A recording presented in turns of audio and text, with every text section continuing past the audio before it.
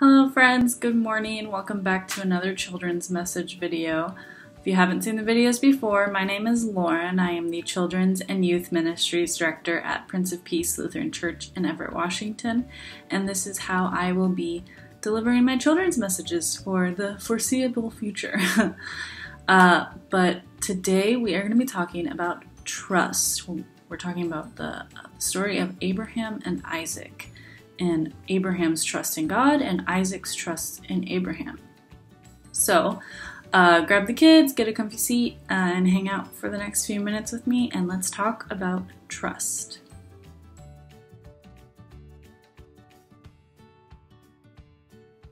Okay, so like I said just a second ago, we are talking about trust, specifically trusting in God. And we have a great story covering all that today. But before we start the story, I wanted to ask you a question.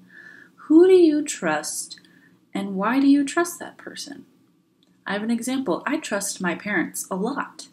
And the reason that I trust them is because I know them really well. I've known them my entire life. They raised me, and now I don't even live with them anymore, but every time I'm with them, I know that they love me and that they are doing the most possible for my well-being. And I know when they speak to me, they're telling me the truth. So think of those people in your life that you trust. And why do you trust them? The biggest reason that we trust those people, whether they're our parents, our siblings, our grandparents, or our friends, the reason that we trust all those people is because we know them, right?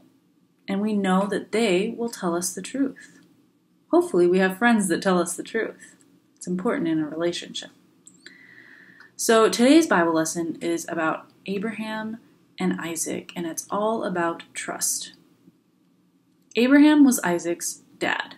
Abraham and Sarah were almost 100 years old when they had Isaac. We've talked about this story before. God told Abraham that he was going to have lots of grandchildren and great-grandchildren and on and on and on through his son Isaac. Isaac was an important person to Abraham. One day, God spoke to Abraham. He told him to take his son Isaac up to the mountain and to give God the thing that he loved more than anything, which was his son Isaac. So Abraham took Isaac and they started up the mountain. And on their third day up the mountain, Abraham told Isaac that they were going to build the altar and offer a sacrifice to the Lord. And Isaac looked around at what they had with them, and he said to Abraham, "Okay, we have the fire and the wood, but we don't have the lamb for the offering." And Abraham just answered his son, and he said, "God will provide the lamb." So they kept going, and they finally got to the place where God told them to go. And Abraham and Isaac built the altar, and they arranged the wood.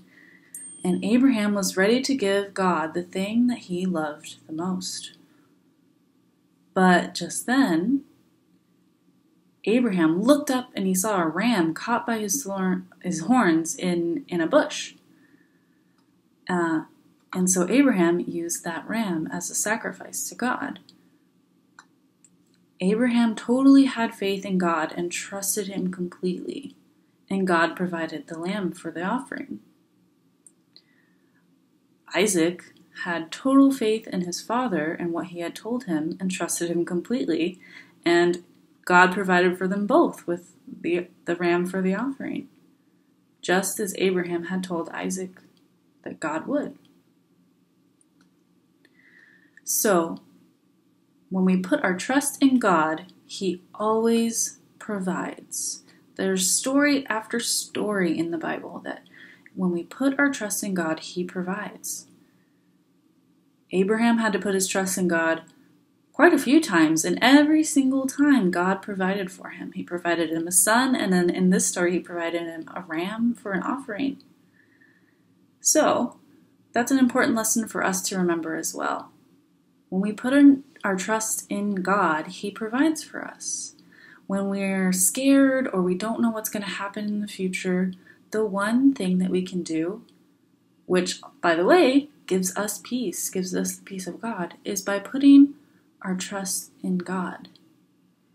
Because God knows, He knows us, we know God, and He knows what's best for us and what we need, and He will always provide for us what we need, right? So keep that in mind. I know the times are weird right now, and we don't really know what's going to happen in the near future and even some in the distant future, but that's life too. We don't know what's going to happen 10 years from now or 20 years from now. But what we can do is trust in God, like Abraham and Isaac did. Okay, let's pray, and then I'm going to let you guys go enjoy your Sunday morning. So please fold your hands, close your eyes, and bow your heads with me, and let's pray. Dear God, help us, like Abraham, to trust you in everything that we do, because we know that when we trust in you, you provide for us. You know us in and out. You know exactly what we need at any given moment. So help us to trust you and please provide for us with what we need. It's in Jesus' name we pray. Amen. All right, I'll let you go enjoy your Sunday morning. If you haven't yet, don't forget to check out the online worship on our Facebook and website, pplc.org. If you're not quite ready to go into in-person worship on Sunday mornings, check that out. Okay, have a great Sunday morning.